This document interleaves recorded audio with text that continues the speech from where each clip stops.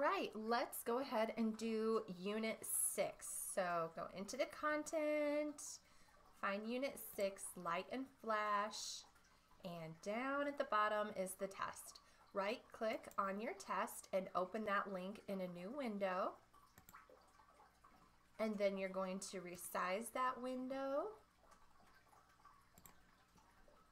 so you can see what you're doing.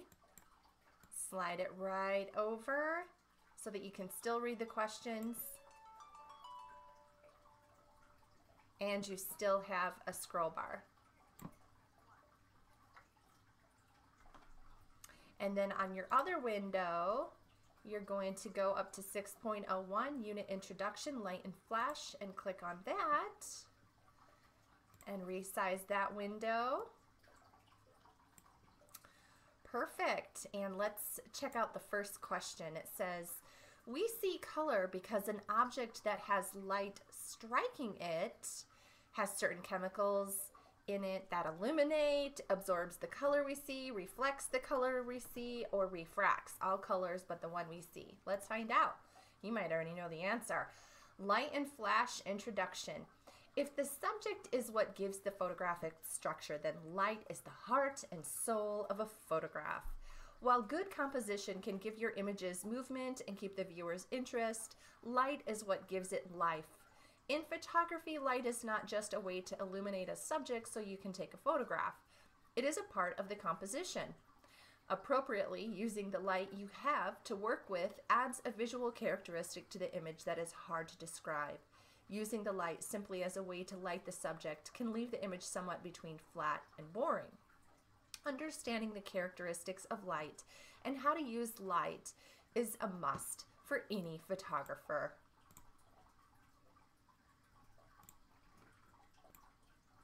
The basics. Often the camera is compared to the eye. While there are a lot of things that are the same, there are a lot of things that are different. As you learned earlier, the camera responds to the three basic colors, red, green, blue. The eye doesn't break things apart like that, but both the camera and the eye respond to light. This unit is about using light in your photography. Before you start looking at that, there are some basic things about light you need to know. Objectives explain why we see objects at a certain color. Explain how colors other than the three basic colors are produced. Why things have color. Imagine you're standing by a beautiful lake. The water is deep blue, the shore is a deep brown, and the leaves on the trees growing near the lake are pure green.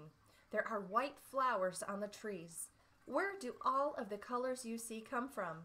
The process starts with sunlight. Remember, sunlight is not one color, but has a range of colors. This range is called a spectrum and includes red, orange, yellow, green, blue, and violet. When this spectrum hits the leaves of the tree, for instance, all of the colors are absorbed by the leaves except green, which is reflected. The same thing happens with the lake. Why do you think the lake is blue? It is absorbing all of the light except the blues, which are reflected. The flowers are white because they reflect all of the light that hits them. You guys know this stuff, don't you? Let's see. Question 1. We see color because an object that has light striking it reflects the color we see. Number 2, the three basic colors are red or green, I need to read, blue and red. That's right. When we see colors other than the three basic colors, they are the three basic colors: modulated, constrained, interlaced, or mixed. Okay, well, let's keep reading. Let's find out. Here we go. Let's look at this. Mixing to get colors. So all colors, white, strikes an object. Some shades of red are reflected by the object. Some shades of green are reflected by the object. The shore, on the other hand, is brown. But brown is not one of the colors of light. We see it as brown because it is reflecting a mixture of the three basic colors. Very few things reflect pure colors. First, the shore is dark because it is absorbing most of the light hitting it. A pure black object will absorb all light hitting it. That means that no light is reflected, right? The light that is reflected by the shore is made up mostly of red. It has some green in it, but the green is only about 1/2 as much as the red.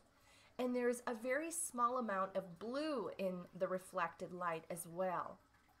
This mixing of the basic colors is how all colors other than the three basic ones are produced. Knowing this will be important both when you are photographing and later when you are processing your photographs. Answering the following questions and then check what you think you know by selecting the question links. How do we see the colors and objects around us? Light strikes the object and absorbs all of the colors except the one that we see. Why do we see the color blue or red? The color is reflected off of the objects while the other colors are absorbed. What are the three basic colors? Red, green, and blue. What is a spectrum? A range of color that includes red, green, blue, orange, yellow, and violet. If a color is not one of the three basic colors, then how do we see it? The color we see is a mix of the basic colors. The orange of a carrot is mostly red with some green and a little blue. Did we answer this question yet? So when we see colors other than the three basic colors, they are the three basic colors mixed. How about that? Let's continue. Natural light. In the early days of photography, the first portrait studios were on the roofs of buildings in an open area. There were no high-powered studio lights. Flash had not been invented yet. Everything was lit by natural light. Natural light comes from the sun. It is the only source of natural light. Light from any other source is artificial light. The trick is to learn how to use natural light in your photographs and take advantage of its characteristics. Let us see here. Natural light comes from the sun. Objectives: explain what natural light is, explain what front light, side light, and backlighting is, explain what available light is. Direction of light. Natural light has two characteristics to be aware of in your photographs. Natural light has direction and quality. The direction of the light is stated in terms of where it is coming from relative to your subject. Front lighting means the light is coming from in front of your subject. This kind of light is useful when you want to show details in the subject. Side lighting means the light is coming from your subject's side. This kind of light is useful when you want to show the texture or depth of your subject. Backlighting means the light is coming from behind your subject. This kind of light is useful when you want to show shape or form. That's how you're going to get that little silhouette. The best kind of light to use is a combination of front and side lighting. This shows enough detail and reveals the depth in your subject. Let's see, have we reached one of our questions? What's our next question? The direction of the light is always in terms of where it comes from in relation to the subject. Front lighting comes from the front of the subject. Side lighting comes from the side of the subject. Backlighting comes from behind the subject. All right, let's read the next question so we know what we're looking for. The ideal light to use is front light, a combination of side and back, a combination of front and side. Yeah, that one we just read, yeah. Incandescent light generally comes from, let's find out. Can you determine if a photo is lit from the front, the side, or the back? Review what you know about lighting with this activity. This is a backlit photo. All of the light is behind the image. The subject is in shadow. That's backlit. Front lighting. The light is coming from in front of your subject. Usually means that the sun is in the photographer's back. Side lighting, placing the subject so the light is coming from the side, shows the texture or depth in your subject. The quality of natural light. The second characteristic of natural light is quality. This is judged by looking at the shadows that are cast, and believe it or not, by the sky. Bright sunlight always produces crisp, dark shadows, even when you have those thin, wispy clouds in the sky. If the shadows are dark and crisp, you have bright sunlight. This kind of light produces high contrast, the difference between the very light areas and the darkest areas. It also saturates colors very well, makes them intense. Moderate overcast clouds produces shadows, but they are gray instead of dark, and they are not very crisp. It is not as directional as bright sunlight. The contrast is not as great, and colors are a bit less saturated. This kind of light is great for shooting portraits outside. Heavy, overcast, dark clouds produces no shadows and is practically non-directional. The contrast is very low and the colors are not very well saturated at all. The light is pretty much the same no matter what direction you look. Available light. A special kind of natural light is called available light. This is natural light that has gotten into a room or other closed-in area, either through a window, a door, or some other opening. The important thing here is that there is no other light in the area. There are no lamps turned on, etc. When you have available light, it sets up a light field in the room. The illumination is fairly consistent through the room, and it is a very soft light, but it keeps some of the direction that natural light has. This is another great light for portraits. You will have to remember that when using available light, the camera will use slower shutter speeds and bigger apertures. It might get to the point where the shutter is so slow that you will have to use a tripod to avoid blurry images. You can also do things like set your camera on a surface, like stack up some books and use your timer so that when the shutter goes off, it's on a solid surface and it's not going to move at all because of your finger pushing the shutter. Helping natural light. Although we are going to look at flash and depth in the next section, there is one special use that we'll mention here, and we're going to go back to taking photographs of friends at the beach or the park. If you're going to take a photograph of someone outside in bright sunshine, you don't want them facing into the sun so that they'll be squinting. It's not pleasant for them, and the photographs generally look pretty poor. The trick is to turn them away from the sun. You can turn them so they are backlit by the sun. You can use positive exposure compensation, but that will make the background lighter and washed out.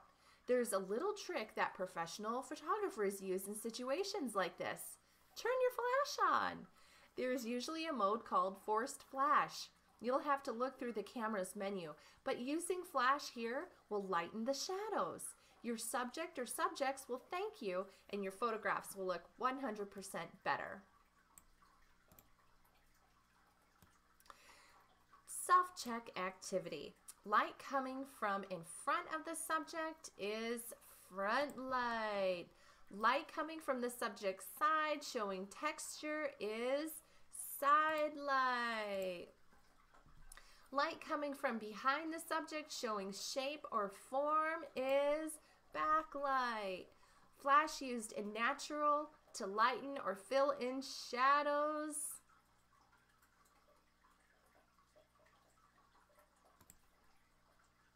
In natural to lighten or fill in shadows would be your fill flash. And natural light illuminating a room or other enclosed space entering through a window, door, or open area is your available light. Woo!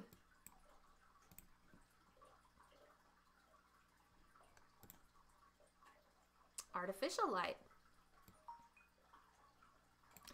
We only have one source of natural light, the sun. Everything else is artificial light.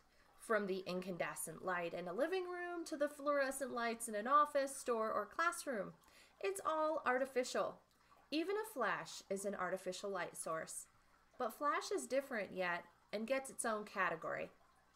Artificial light sources share some characteristics with the sun, but they are different enough to put them in their own category. You've probably noticed one thing that is different already. There are primarily two kinds of artificial light sources: incandescent and fluorescent. We'll look at taking photographs in both kinds of light. Objectives: explain what artificial light is and identify some sources. Define the characteristics of the two most common sources of artificial light. Define what a flash is and how it's used. Explain how to avoid or correct the most common problems encountered when using a flash. Artificial light. Incandescent lights are the kind you find in most living rooms from a bulb that gives off light when the filament inside gets hot. This type of light is referred to as tungsten. It's important to know that tungsten light has a reddish-orange glow. We don't see the glow because our brain automatically corrects for it, but the camera sees it and your images will have a reddish-orange tinge. The camera has built-in technology to automatically correct for reddish-orange color cast and make elements in the image appear their normal colors. This feature is called white balance. When it's applied automatically, it's called auto white balance. Light fall off. Light fall off means that the farther away you and your camera get from the light source or the bulb, the lower the light level. If you are photographing someone who is 10 feet from an incandescent bulb, the amount of light hitting the subject will be 1/4 that of a subject that is 5 feet away. This means that the camera will have to use an aperture twice as big and a shutter speed that is twice as slow. And the final thing to be aware of is that incandescent light, especially from bare bulbs, no lampshade, has very high contrast and can cause some very deep shadows on the sides of the subjects that are away from the bulb.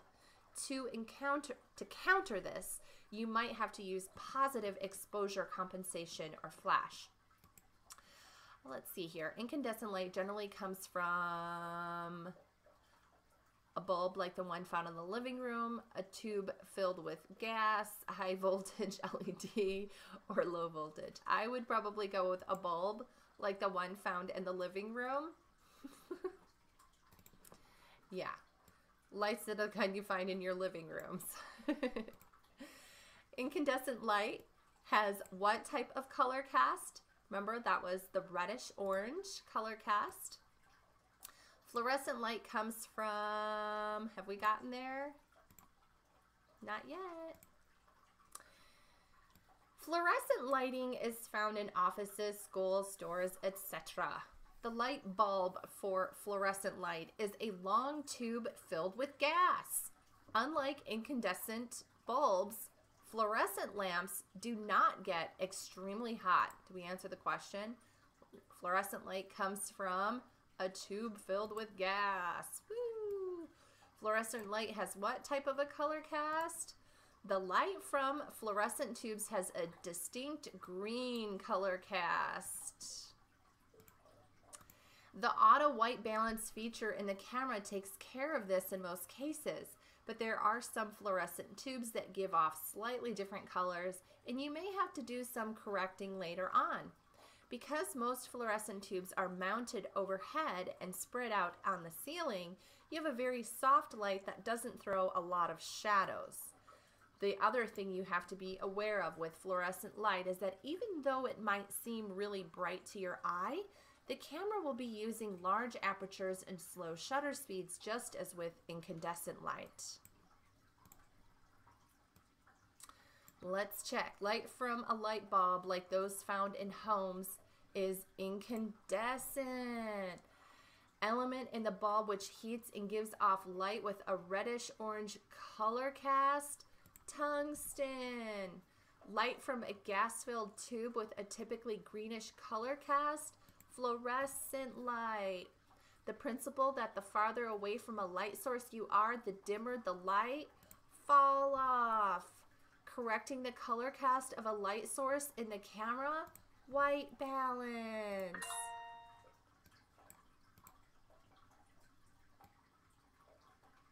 Let's make sure we're answering our questions. Bright sunlight is identified by, and moderate overcast is identified. Okay, here we go. Understanding flash. We normally don't think a lot about using the flash, but the flash is a powerful tool that is always with you. Almost all digital cameras have a built-in flash. Some are more powerful than others. The output power of any flash is measured by a guide number. The lowest power flashes have guide numbers of 25. The highest power portable flashes have a guide number of 200. Most digital cameras have a guide number of around 50. Some can go up to 70. With an average camera flash, your subject can be up to about 12 feet away. And now you know why it's pointless to use the flash on your digital camera from the 53rd row of the baseball stadium. But in most situations, if the camera is in program mode and the flash is needed, the flash fires automatically. Many digital cameras have special systems that measure how much light is needed and set the output of the flash. It would seem that, as far as the flash is concerned, it's all good. There are some things you need to be aware of.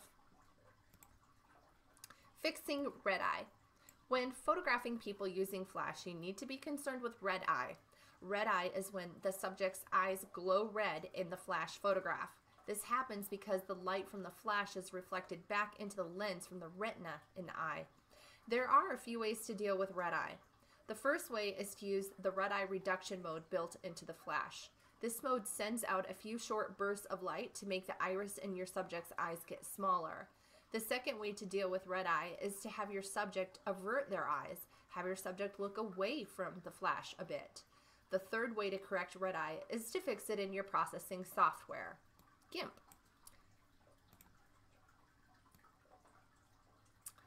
Telltale shadows. The next big thing to be aware of when using flash is that telltale shadow. The light from the onboard flash is harsh and has high contrast, so it will throw a very dark shadow behind the subject. There are a few ways to deal with this problem. If there's a wall behind your subject, have them stand very close to it and take the photograph at a bit of an angle. You might try having your subject lean against the wall. This will minimize the shadow. It won't completely eliminate it, but it will minimize it to the point where it won't be obnoxious. Another way to deal with the shadow is exactly the opposite. Have them stand in an open area, an open doorway, an archway, or literally in the middle of the room if it is fairly large. This will also minimize the shadow to a point. A final way to deal with the shadow is to have the subject against a dark background. Tips for using flash. Here are some tips for getting the most out of using your flash. Use the flash only when you have to, inside in low lighting, or when you are outside and need to lighten up some shadow areas. Don't shoot into mirrors or shiny surfaces. The reflection can cause the flash to turn off early and underexpose your subject. If you can't avoid a shiny surface, then photograph at an angle. Consider an extra set of batteries if you plan on shooting a lot of pictures using a flash. Multiple choice. The direction of the light is always in terms of where it comes from in relation to the subject. Side lighting comes from the side of the subject. Incandescent light has a reddish-orange cast. Fluorescent light comes from a tube filled with gas. Moderate overcast light is identified by soft gray shadows. Okay, let's see here. Have we answered these questions? Bright sunshine is identified by dark, well-defined shadows. Okay, so I kind of missed answering this question at that point when we were reading about it. And moderate overcast light is identified by soft gray shadows. And remember, when you have really heavy overcast dark clouds, there won't be any shadows. All right, so there we go. We did it. Good job. Don't forget to save your answers and then submit them.